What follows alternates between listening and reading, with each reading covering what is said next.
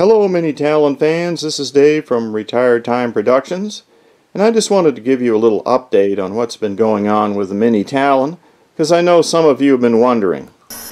Welcome to Retired Time Productions. So a couple of weeks ago I got in my right wing, finally, still got the two left wings over there, but I got in the right wing right here, and of course I've gone over the electronics, and right now I've just been working on putting on the motor mount, so I got the motor mount on there. Now I know I'm not giving many details, this is just an update.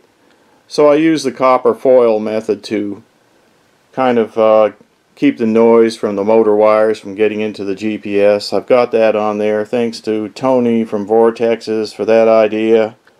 And I'm using a 60 amp ESC.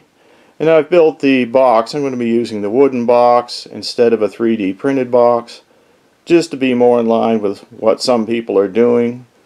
Not everyone has a 3D printer, so I went with a wooden box. And I'll be working on the video or FPV pod for the front next. So that's where I'm at. Just wanted to let you know I haven't abandoned the project. I've just been on other things. Maybe the Mavic has kind of got me sidetracked. But that's where I'm at right now. So just be patient. I am going to finish this thing. So for those who wanted more detail, I've been saving video clips on the details of the build, and I'll put those together into a couple of videos later.